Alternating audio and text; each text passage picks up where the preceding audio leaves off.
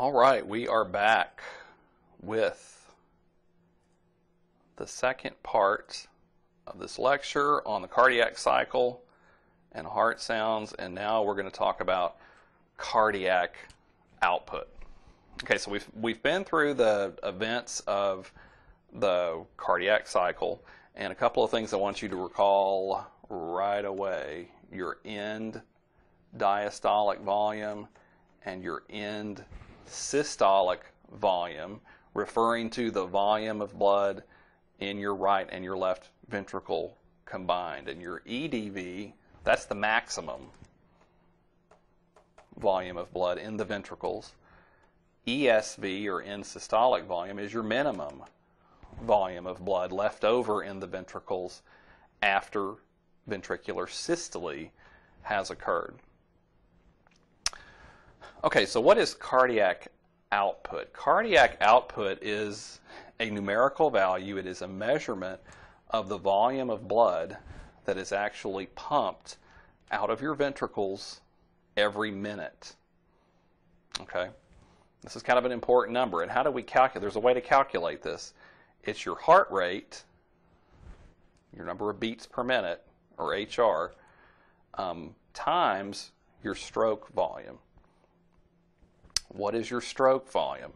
All a stroke volume is that volume of blood that is pumped out of your ventricles with each heartbeat. Okay? And then how would we calculate this stroke volume? It would actually be your EDV, or the maximum amount of blood in your ventricles after the atria have contracted and have squeezed that blood down into the ventricles. That's the maximum volume, minus your end systolic volume in the ventricles. So how much blood was left over after the ventricles squeezed as much out as they could up into the aorta and the pulmonary trunk. This is called your stroke volume. Okay? Let's move over here and look at a pretty simple calculation. At rest, in an average adult, at rest, this is important. Average adult heart rate is about 75 beats per minute. Earlier, we saw that a typical stroke volume, we said a typical end diastolic volume in an adult is about 120 mils, minus your end systolic volume in the ventricles is typically about 50 mils left over. 120 minus 50 gives you 70 mils per beat. So if you have a heart rate of 75 beats per minute, and if you are pumping 70 mils of blood out of your ventricles per beat, that gives you, all you do is multiply 75 times 70, which would come out to 5,250 milliliters. ml stands for milliliters. Okay. A milliliter is 1/1000th of a liter. So there are 1,000 milliliters in a liter. So if you want to express this as liters, you take this number and you divide by 1,000, and that gives us 5.25. 5.25 liters per minute. Cardiac output is typically given in either milliliters per minute or liters per minute. Okay. Now, interestingly, so every minute your heart is pumping 5.25 liters of blood out of the ventricles.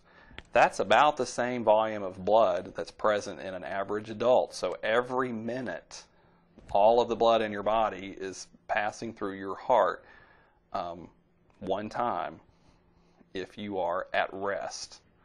So that's pretty amazing to think about. You think about the journey of blood through your body and how it has to go into all those little microscopic blood vessels and be transported to those tissues, pass through the little tiny capillaries, move back into the venules and the veins and return to the heart, and all of your blood does that, makes that full journey that you're learning about as part of your blood tracings every minute. That's pretty remarkable. All right, your maximal cardiac output is about 4 to 5 times that volume. So you're getting up to around 25 liters, let's say 20 to 25 liters per minute if you're a non-athletic person. If you're a well-trained athlete, like a marathon runner, triathlete, etc., your maximal cardiac output may approach 35 liters per minute, so almost 7 times your normal cardiac output. That would mean that all of your blood is passing through your heart about 7 times per minute. That's an amazingly fast fast rate or speed of circulation. Okay, now let's think about this. Why, if you are running a marathon, why does your cardiac output need to go up? Well, what have you been learning about the function of your blood in terms of delivering things to all of the cells in your body, and its role in carrying away the wastes? If you are vigorously exercising, your skeletal muscles and other parts of your body as well need a whole lot more oxygen. They need a whole lot more nutrients because they're going to be doing a whole lot more work, and they need to be able to power that work. So your cardiovascular system is what transports these things to all these different parts of your body. So with increased demand, you have got to ramp up your cardiac output. And as you can see, sometimes you've got to ramp that up in a pretty dramatic way. Another phrase you should be familiar with, cardiac reserve. That's the difference between your resting and maximal cardiac output. So if you're a well-trained athlete and your maximal cardiac output is 35 liters per minute, let's say your resting cardiac output is 5.25, that if we did the subtraction there, your cardiac reserve would be about 29.75 liters per minute. And you may hear about cardiac reserve. If you are an older person, you're starting to lose some of your cardiac function, or if you're experiencing heart failure. People who are experiencing heart failure, they don't have, their cardiac reserve is not nearly as large. So if they get into situations where they've got to ramp up that cardiac output, they're not able to do so. That's why when your heart is failing, you can't climb stairs as well. If you're climbing stairs, the demands of climbing stairs mean you got to ramp up your cardiac output. And if you can't do that because you are experiencing heart failure, you're not going to be able to make it up the stairs as well. Okay, so there are lots of times when we have to increase our cardiac output, not just for running marathons and super strenuous activity, but other times of lesser need as well, including if you are Scooby-Doo or Shaggy and their friends, Fred. If you're any of these guys you see here and you're being chased by a monster, oh yeah, you got to ramp up that cardiac output in order to be able to run fast enough to get away from the monster. So that's another reason why you would need to ramp up your cardiac output. Okay, so how do we ramp up our cardiac output when we need to? Let's look back over here at our calculation. So here's our math. Cardiac output is heart rate times stroke volume.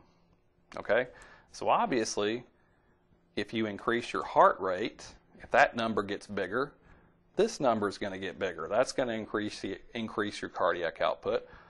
However, also, if you increase your stroke volume, is there a way to squeeze more blood out of the ventricles with each heartbeat? If you can increase that, you will increase your cardiac output. The reality is both of these things are very important, and both of them tend to happen at the same time when we need to increase our cardiac output. there are three main factors that can affect your stroke volume. So remember, if we want to increase our cardiac output, we need to increase our stroke volume. Well, what are the three things that affect that stroke volume? One of them is called preload, and we'll see more about what that means in a minute. A second one is contractility, which maybe you can already kind of figure out that that's the force of contraction of the ventricles. If you want to increase your stroke volume, you got to squeeze more blood out of the ventricles. That makes sense. And then a third one is actually called afterload. So we'll see more. Preload and afterload are not quite as clear just by their names. Okay, so what is preload? Preload refers to how stretched the cardiac muscle cells or cardiac muscle fibers in the walls of your ventricles are before they contract. Okay? And there were a couple of guys named Frank and Starling a long time ago who generated the Frank-Starling law of the heart, which is based on this degree of stretch of the cardiac muscle cells. Maybe you remember from Biology 201 that there is what is called a length-tension relationship within the muscle fibers of your skeletal muscles. And all that means, if we think back to how down at a molecular level, what's required for a muscle cell to contract, you've got those actin filaments and you've got those myosin filaments, and the two have to form cross bridges and then slide across each other in order for a muscle fiber to contract. All right, so before they ever start forming those cross bridges and sliding across each other, well, let's think about it. Let's say they're starting off right here before they form those cross bridges and start sliding. These two don't have very far to slide. Okay, so that's going to generate less contraction force. Let's say the muscle fiber is more stretched out to about here, and then your actin and your myosin filaments form a cross bridge. Well, now they've got more room to slide across each other, and that allows for greater contraction force. So hopefully you remember that from Unit 3 in Biology 201, where you learned about the muscular system and how that amount of pre-stretch of muscle fibers affects their strength of contraction. And the same is true for your cardiac muscle cells. The more they are stretched before contraction, the greater the contraction force. And again, that's going to be because your actin and your myosin filaments will have a greater span across which they can slide when they start forming those cross bridges. Okay, what can we do then? So one of the things that we can do to increase our stroke volume is stretch out those cardiac muscle cells in your right and your left ventricle more before the ventricles contract. How do we do that? How do we stretch the ventricles out? The best way to do that is to get more blood into the ventricles before the ventricles undergo contraction. So you increase your venous return. The other thing you can do is actually slow down your heartbeat. Okay, a slower heartbeat will allow more blood, more time for passive filling of the ventricles, which allows more blood to flow down in there and more pre-stretching of the walls of the ventricles before they contract. So those are a couple of things. This is a really important one here, increased venous return or venous return. How do you increase venous return? Actually, when you're exercising, you're using your muscles vigorously. You're going to learn shortly about how blood flows back to your heart, but those contracting muscles will actually squeeze blood faster through your veins and back to your heart. So just the very nature of exercise itself will increase that venous return. Okay, so that's called preload. So getting more blood into the ventricles first, that is going to increase your end systolic volume, your ESV. No, I'm sorry, your EDV, your end diastolic volume.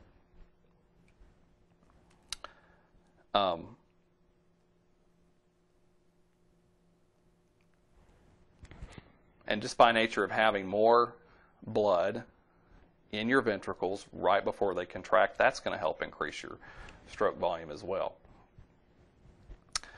All right, second thing, increasing contractility. Now, like we said, affecting that preload, that pre-stretching, that in itself is going to cause the ventricles to contract with more force.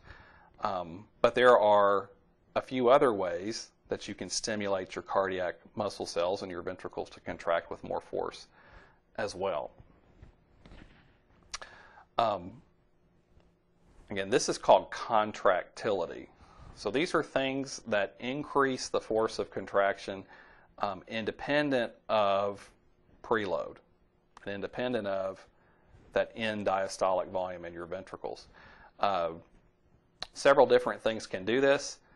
Increasing calcium influx into your cardiac muscle fibers. Hopefully you remember back from Biology 201 about the critical role of calcium in binding to troponin, which then allows those actin and myosin cross bridges to form. So if you increase calcium influx into the cytoplasm of your cardiac muscle cells, that's going to lead to longer and more forceful contractions. And then there are hormones, all of which you will learn about in Unit 2 of Biology 202, your thyroxins, your thyroid hormones, glucagon, and epinephrine produced by your adrenal glands. All of those are able to stimulate greater contraction force as well. Some things that decrease contractility, being an acidosis, if your body fluid pH is below normal, increased extracellular potassium ions, okay, that affects the charge difference across the membranes of your cardiac muscle fibers and makes it more difficult to depolarize them, leading to a contraction. And then drugs, maybe you know somebody who's taking a calcium channel blocker. Those are drugs that block the influx of calcium ions into the cardiac muscle fibers, which can lead to stronger contractions.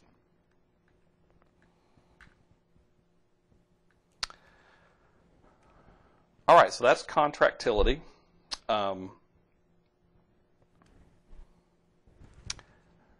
A third thing that can affect your stroke volume, the volume of blood being ejected out of the ventricles, is called afterload. Okay? Now, if you think about it, your ventricles are squeezing blood from the ventricles up into the aorta and the pulmonary trunk. The walls of those vessels have pressure in them as well because of the blood inside them.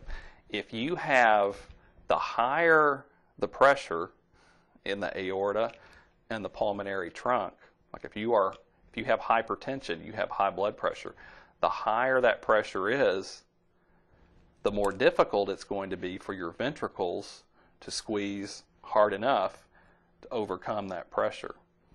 Because remember, those semilunar valves don't open up until the pressure in the ventricles exceeds the pressure in the aorta and the pulmonary trunk. So if you have high blood pressure, if you have hypertension, and the pressure in the walls of your aorta and pulmonary trunk are higher than they should be, that's going to cause a delay in your semilunar valves opening. Now, how is that going to affect your stroke volume? It's going to cause it to go down in this case. You're going to have less time during which the ventricles are contracting at the same time that those valve flaps are open, during which you can squeeze blood upward into those blood vessels. So in contrast to the other two, greater preload leads to an increase in stroke volume. Greater contractility of the muscle cells in the ventricles leads to an increase in stroke volume. Afterload, an increase in afterload, though, leads to a decrease in stroke volume. So those are the three things that generally control stroke volume. So if you're exercising, if you're being chased by a gorilla, you've just seen an alien land in your backyard, when you get stressed because you've got a biology 202 test coming up and you're starting to panic, these are all cases where your cardiac output goes up, and that is generally going to occur by increasing the preload and or increasing the contractility of the cardiac muscle cells in the ventricles of your heart. And on top of that, remember, cardiac output is heart rate times stroke volume. So we just talked about what can cause your stroke volume to go up, but your heart rate generally goes up at the same time.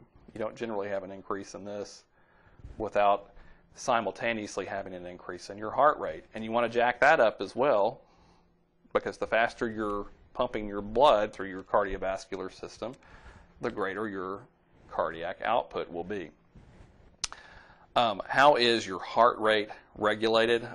You've already had a video lecture on this, so you guys know that you have nerve fibers within the parasympathetic branch of your autonomic nervous system that extend from the medulla oblongata.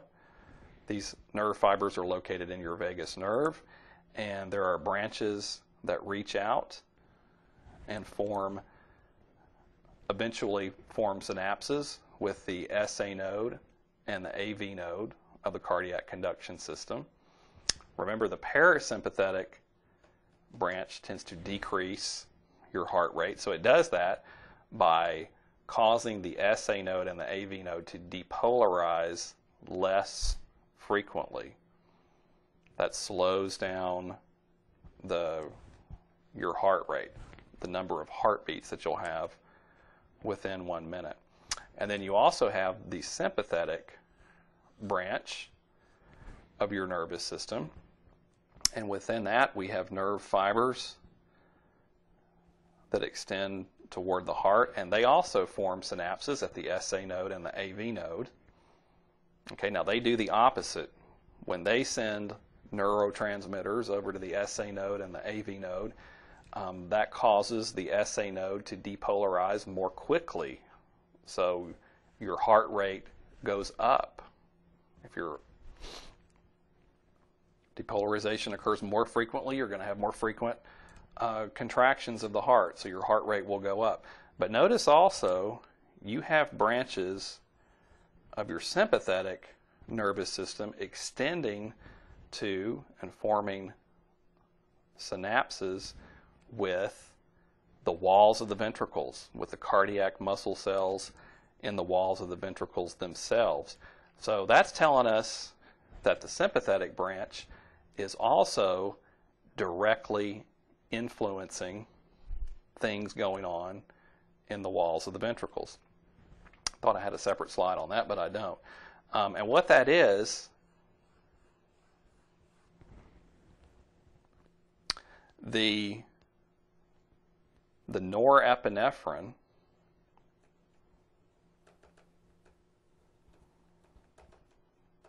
or noradrenaline neurotransmitters that are released from the sympathetic branch of the nervous system here, when they bind to those cardiac muscle cells in the walls of your ventricles, they increase contractility.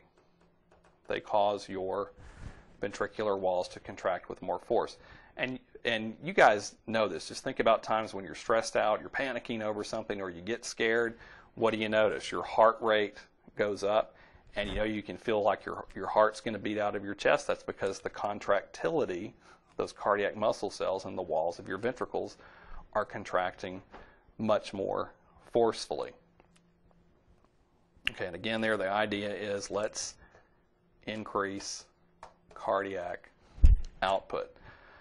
Okay, this is another one of those fairly complex diagrams in your textbook, but it's a really good one, and you should take a look at it because it's showing you the different physiological things, events that can occur and combine together to lead to an increase in cardiac output.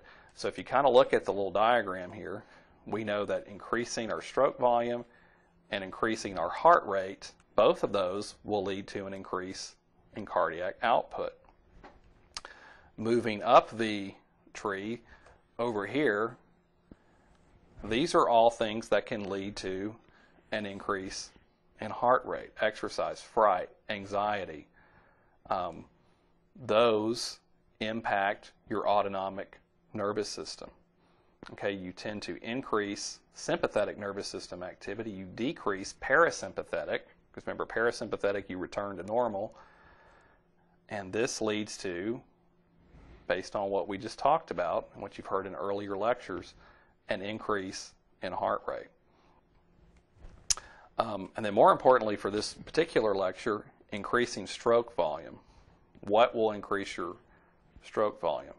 Okay, exercise. When you're exercising, that increases the amount of blood returning to your heart. It speeds that up. More blood flows into the ventricles with each heartbeat. So that's increasing your preload.